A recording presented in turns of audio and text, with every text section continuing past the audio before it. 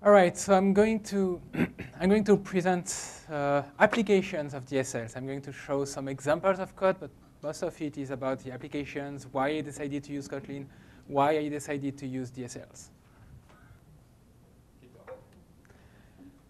All right, so I'm research assistant professor at UIC here.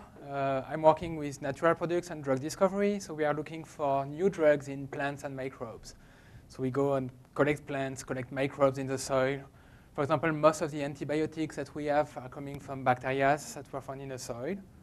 And I'm working also with the Institute for Tuberculosis Research. So we are looking for drugs against tuberculosis and most of the really nasty hospital pathogens. So the name of the field is called pharmacognosy. Many people don't know that. So it's really about finding drugs. So it's not just natural products. Like generic term for natural products can be anything you make your clothes with. You can make baskets or whatever. Pharmacognosy is just about drugs. And we are dealing with a lot of different kinds of data. We are dealing with taxonomical data, so it's classification of plants and organisms. We are dealing with chemical data, so we are dealing with structures of chemicals. And it looks easy when you see a structure of H2O on paper. But when you want to have the structure of sugar, when you want the structure of a protein or things like that, it's much more complex. And it's not something you can just look at with a machine. You have to have machines which will give you tiny bits of information that you have to link together, and then you can find the structure of the compound. And that's what I refer to in the spectrometric data too. We have biological data, so I'm going to gather microorganisms from the soil, make an extract like a tea with it. We are going to separate the different molecules from it and test that, let's say tuberculosis growing on a glass plate. And we have to see, oh, does this thing kill the tuberculosis or does it make it grow more or things like that? When we give it to humans, what happens? Do we kill the humans? Do we make them live longer? Does it cure the disease? Does it cure something else that they had? So that's all part of what I call biological data. So yeah, and when we do drug discovery, we deal with a lot of different things. So we deal with, well, you're on that screen? On that screen, yeah.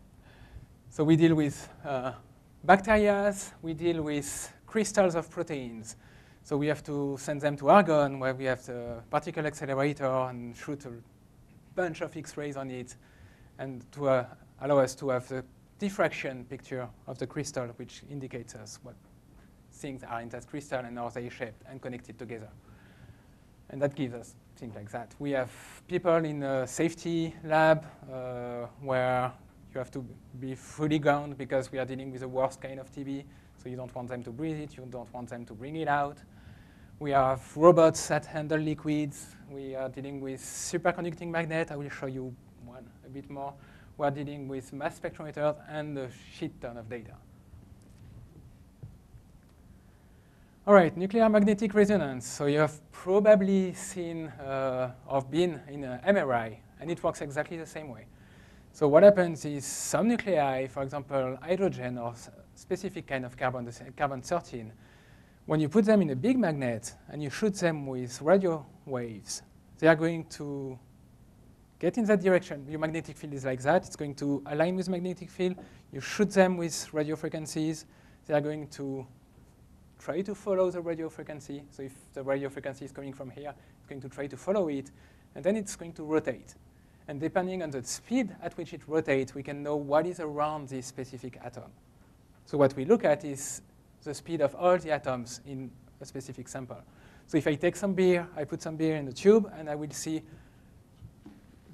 so water is symmetrical. I will see one signal for the water, and I will see several signals for the ethanol, and several signals for whatever was in your beer, hops or whatever. So we have complex equations for that. We need really, really powerful magnets. So what we use is superconducting magnets, and they are based in liquid helium, which is itself based in liquid nitrogen. So we keep everything pretty cold, so it can still be superconducting. It's millions of times higher than the Earth field, so it's pretty fun machines to work with. And in the end, the sample is something like that. And when you are in MRI, the only difference, it's exactly the same technology. It's just that it's a much bigger magnet with a lower field usually because it's harder to get a nice field really big. And of course, you are inside, so you want to do imaging. So you use different techniques to be able to have a slice of your body. But what you can do with MRI is, for example, use the same principle of what we do with NMR, and we could focus on your stomach and see what is in your stomach, for example. That's something we can do with MRI. So in practice, that's a simulation, but that's a signal we get out. We see the things that rotate, and okay, so we have two together which rotates in that thing, and then they get back to where, when you stop sending radio frequencies, they get back to the alignment of the magnet. So that's what you see. They rotate, and you start to not see them anymore. You do a Fourier transform, and then you see, oh, I see the speed of that particle and that particle. And using this information, we can have the information on the molecule. So it's used for a lot of things. You can study how birds are orienting themselves. You can study a lot of things. The problem is when you simulate this data, you start to have huge matrices. And the way we deal with things, with the way we do it ourselves, it's when we say spins, we'll say atoms. So we can deal with only 10 atoms at a time with this kind of simulation. We have ways to say if they are not connected together, we can calculate separately or things like that. In practice, we can, with good computers, we can reach 15, and after that, it becomes impossible to do unless you have tricks to make it easier. Another problem is that academics are pretty bad at making software, usually. So it lacks documentation, it lacks all kinds of things. And so we had software that we wanted to convert between one to another because they use different data formats. So that's one of the Kotlin program I made, is to parse this really weird text file that dates back from the Fortran times. So yeah, pretty interesting thing. And parse it and generate an XML for another kind of software. So I use TornadoFX, and as you can see here, yeah, I'm loading, it's a bit small, but I'm loading the data from the old Fortran-like text file and generating the XML from that. Then I played, and I said, oh, this was my first Kotlin, one of my first Kotlin program is, oh, let's solve this equation that I had before. And let's try to see if I can do that in Kotlin. So I made that, and it works. It's pretty bad. I looked at the code today to find that part, and yeah, it's pretty shameful. But yeah, and that's how I learned, oh, Kotlin is actually pretty easy because I never used Java before. And I decided, oh, I'm going to learn that because I had some libraries I will talk about later that I wanted to use. And it turns out that it's pretty efficient, and I was able to write that in a few days. So that's pretty cool.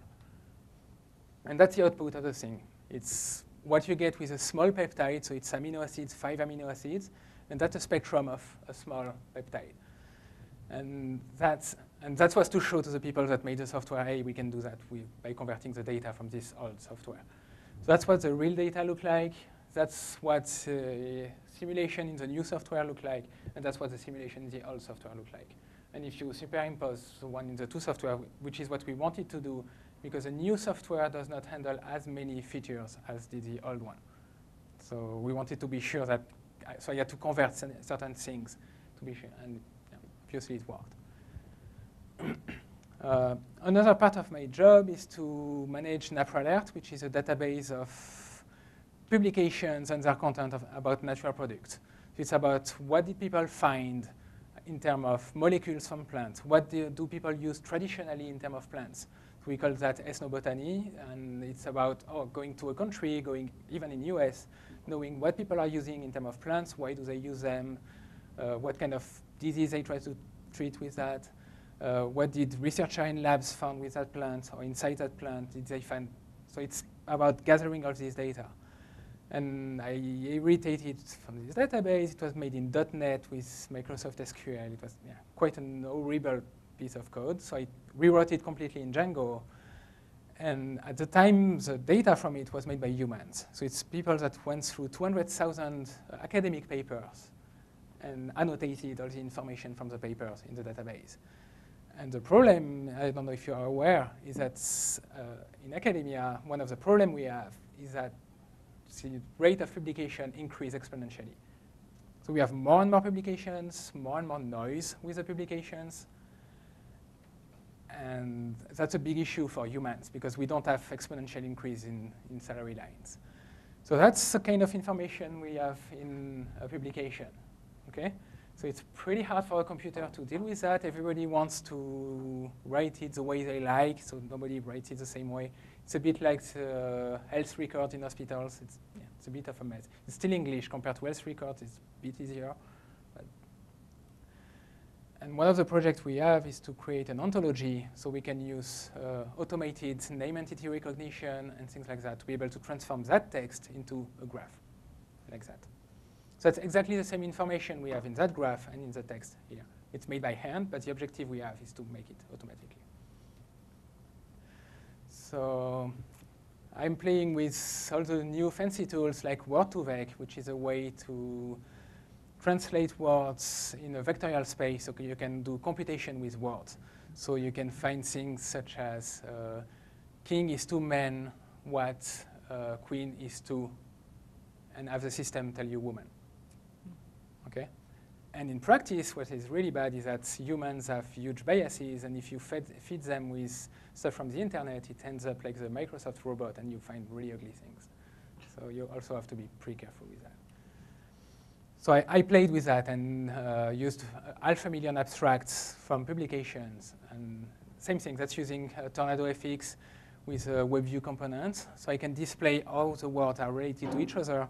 And that way, when we build our ontology, I will talk a bit more about that, but it's a bit of fancy thesaurus, fancy vocabulary system where you link words together. I can know, oh, people in this publication, they use that word to mean that. And they use it in exactly the same way as that word, so I can put them together or not. So to deal with all these abstracts, one of the main sources is PubMed, where we don't have to pay for it, we don't have to sign NDAs or whatever, so it's a bit easier.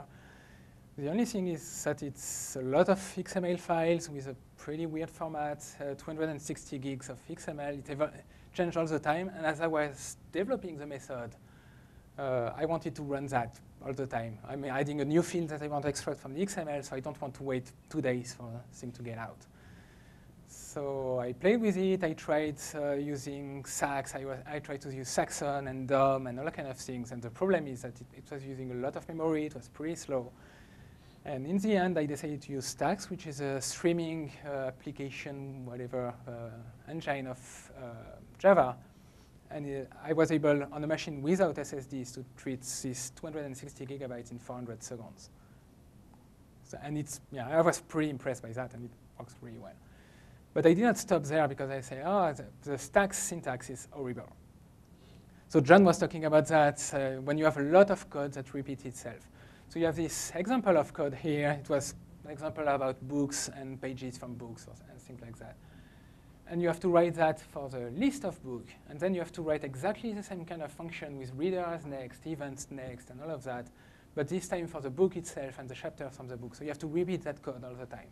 And I said, oh, that's a perfect use for a DSL right here. So I made this little piece of DSL that acts directly on the stream reader, which is a thing you get from Stax.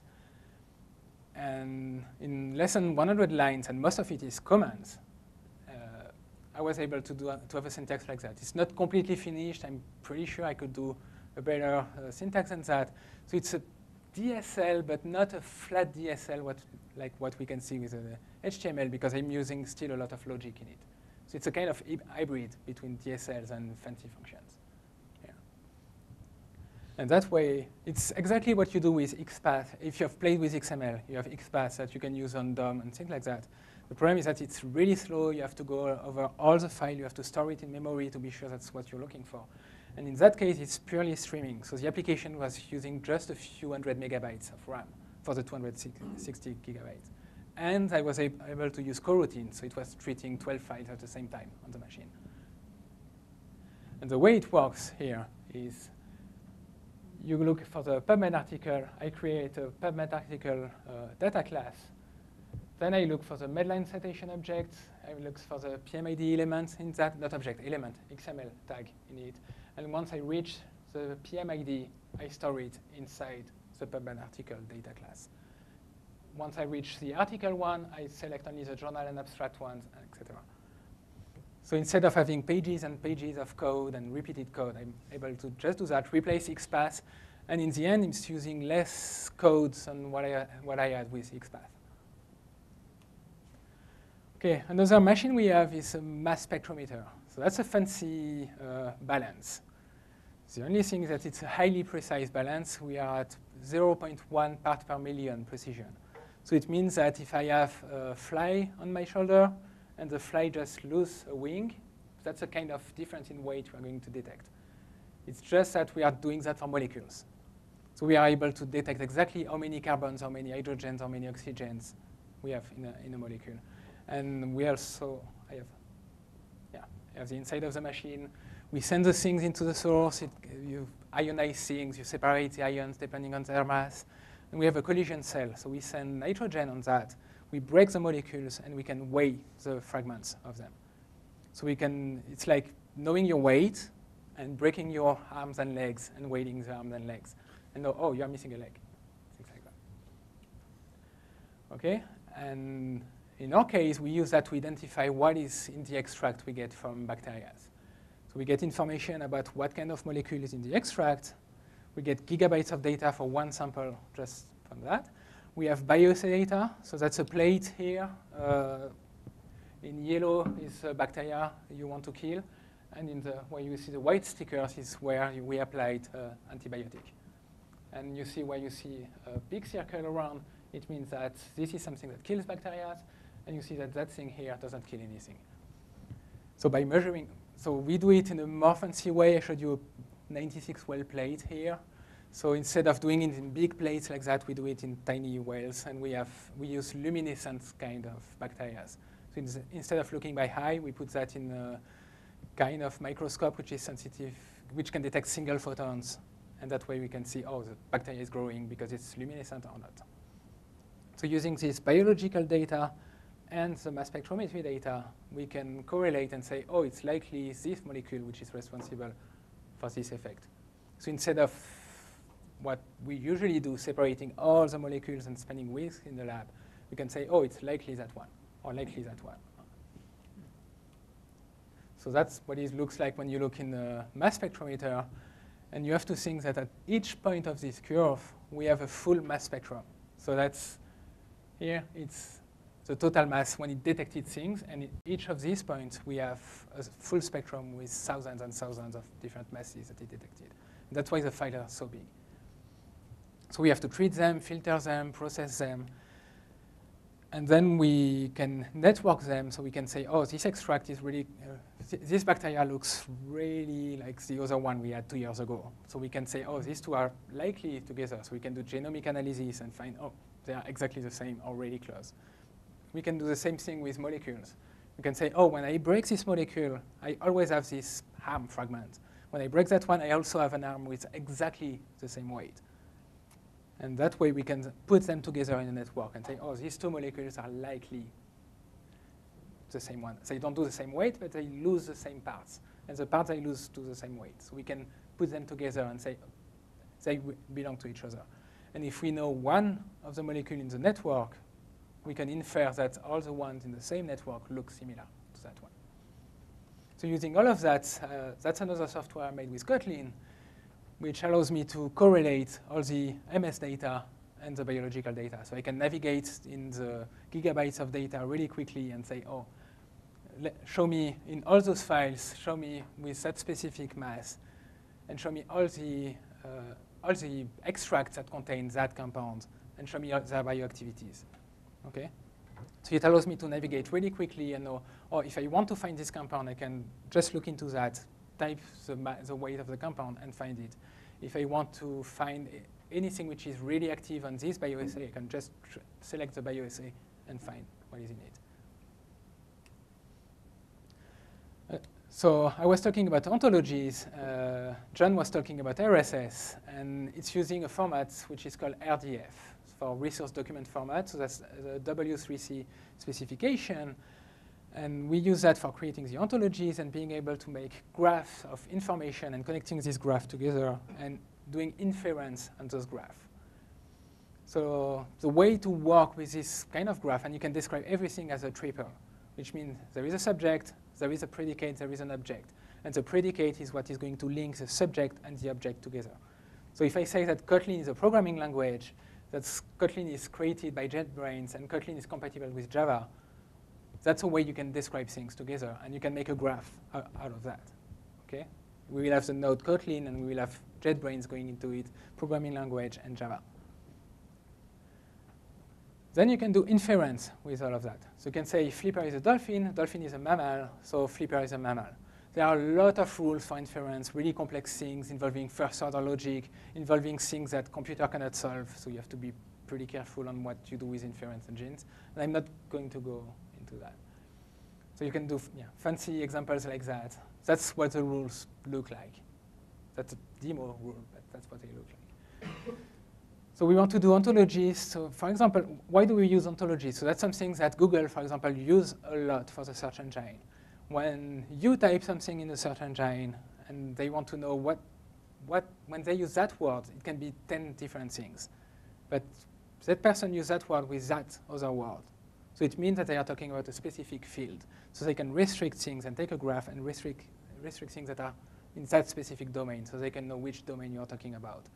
And they can also use what your search history is and infer from that the kind of information. So they used to use RDF because they bought a company that made a huge database using RDF, but now we don't know exactly what they use. It's likely they still use it, but it's not certain.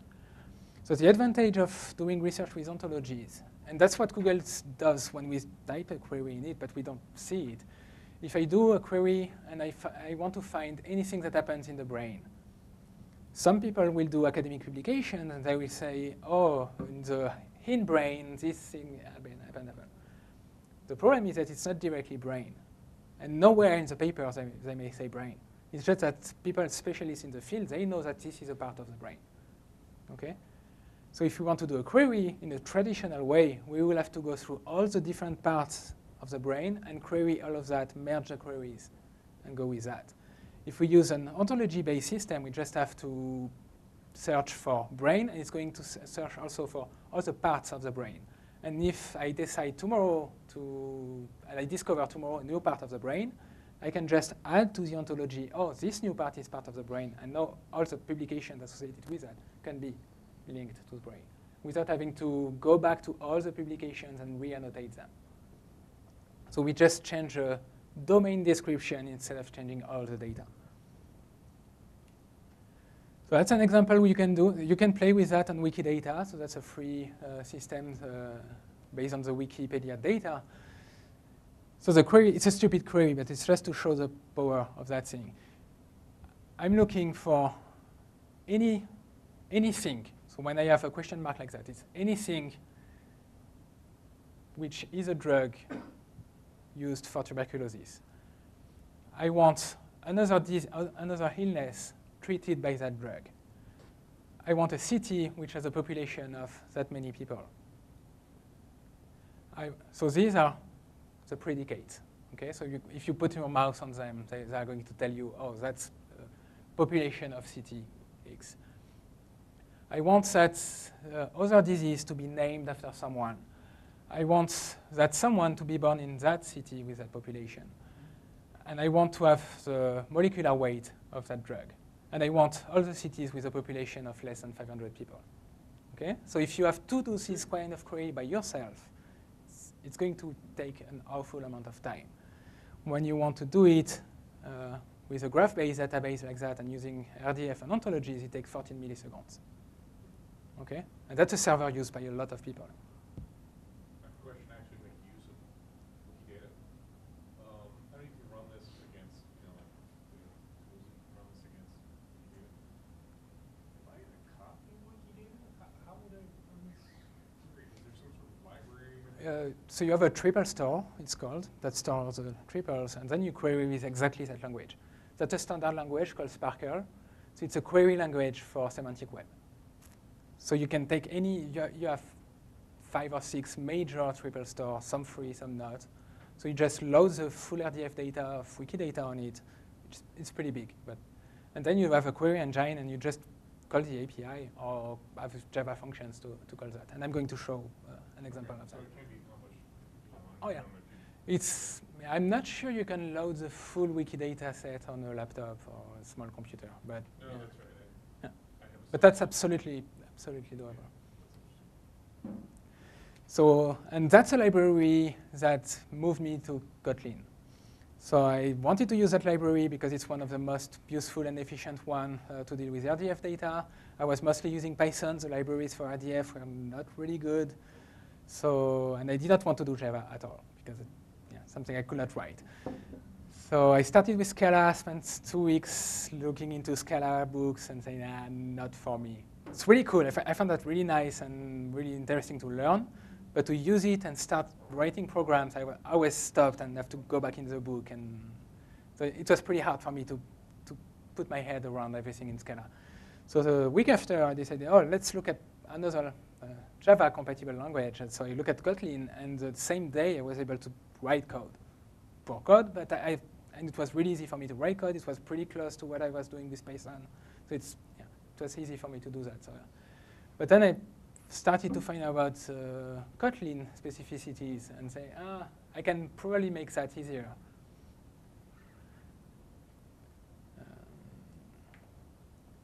So I decided to make a DSL to deal with, I did not show the original code, but to make a DSL to be able to deal with RDF data.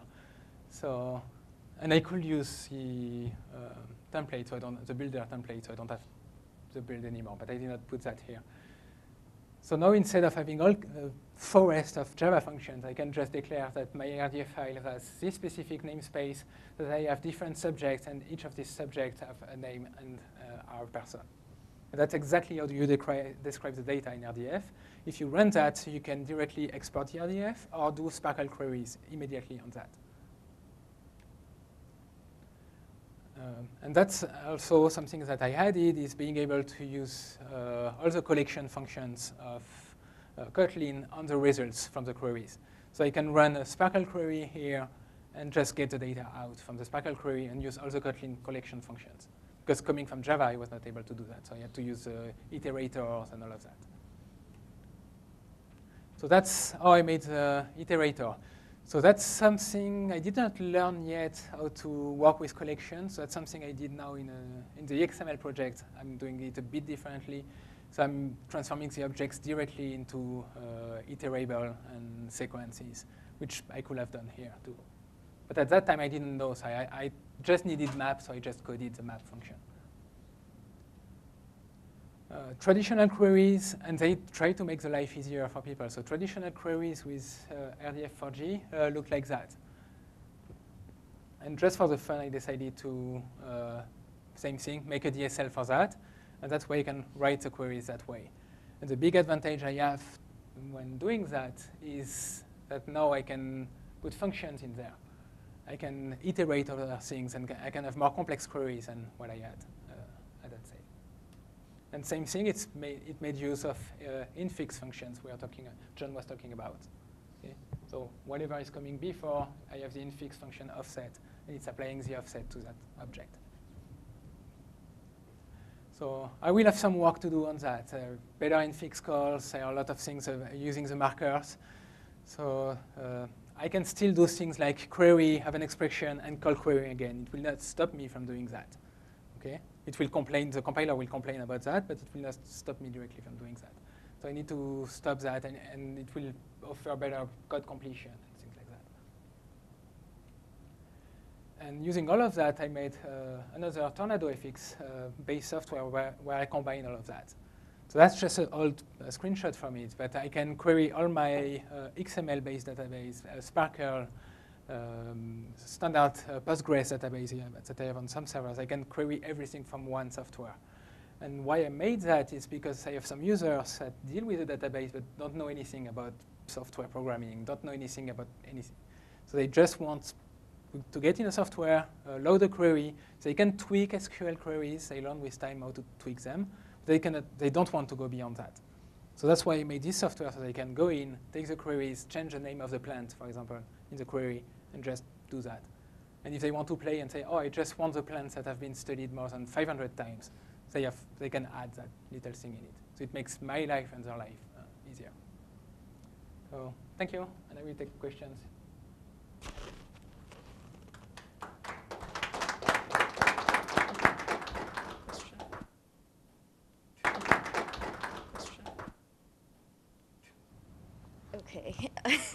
I have a quick question about one of the comparison charts that you had with, what was it? It was, you had like the Kotlin rendered simulation versus like the regular. I was curious to know what program was the Perch simulation done with? So the Perch simulation, it's the name of the software, and that's a software which is not developed anymore. And that's the one I made the converter for.